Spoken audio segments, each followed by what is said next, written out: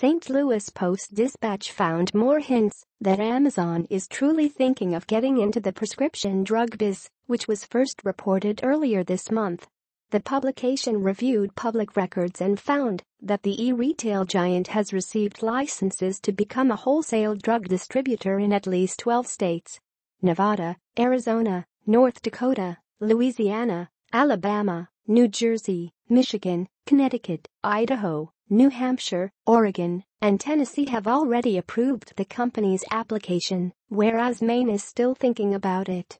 Boston-based Leerink Partners analyst Anna Gupp told St. Louis Post that the discovery strengthens their conviction on the likely entry into the drugs supply chain. A lot of people must have thought the same, because the stock prices of some of the biggest names in the industry, including CVS, plummeted after the publication published its piece.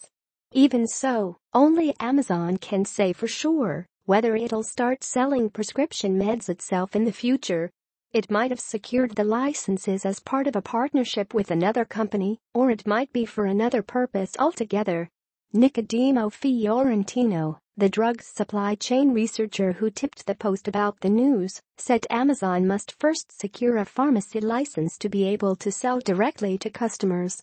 Unfortunately, Amazon refused to talk to the Post about rumors and speculations, but we might not have to wait that long for anything more definitive anyway. According to the earlier report by CNBC, it has to decide if it wants to enter the pharmacy biz before Thanksgiving.